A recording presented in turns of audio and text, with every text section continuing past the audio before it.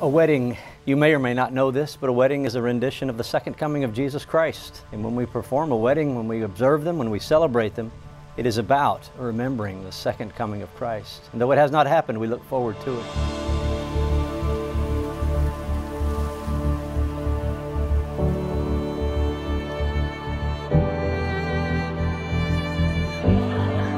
My dearest Kirby, each day that I have known you, I have loved you more and more, and it is hard to imagine loving you more than I do. And yet each day I am more amazed by your beauty, your wit, your fire, your energy, and your enormous heart. And so I can only imagine the love I will feel decades from now, a lifetime of getting to know the most lovely and wonderful woman alive.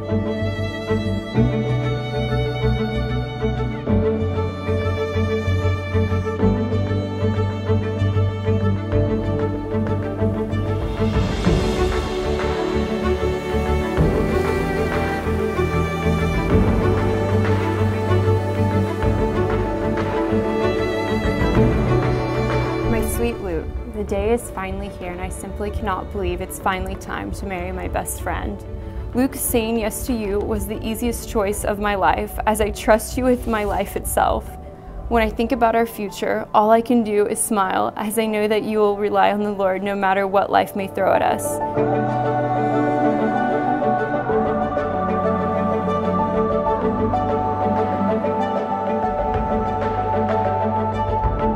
My prayer for our lives is that God would use them for His purpose.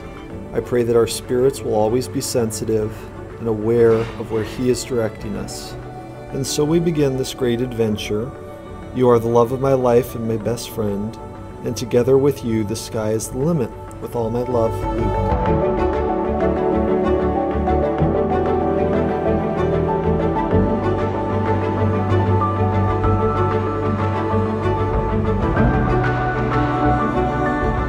From this day forward, we will grow in the Lord together and allow Him to guide us in our future family for His glory. The Lord is combining our past for a reason. I cannot wait to live it out with the easiest to love man. It'll be the most beautiful journey we've ever embarked on. I love you times infinity, Luke Long, and I can't wait to see the most handsome man in the world wait for me at the altar.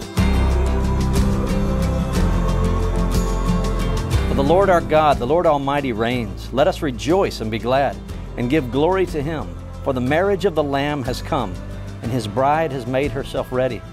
And so we have a representation of the church with Kirby in white and purity, made clean by the blood of Jesus Christ, representing the church. Luke Long will represent Christ as he goes and gets his bride. John finishes with, "These words of God are true."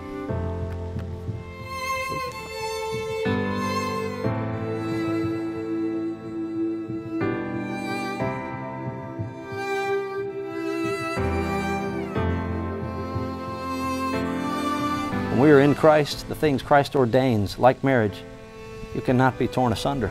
No one, and let no man tear asunder what God has brought together today. It is your commitment, is it not?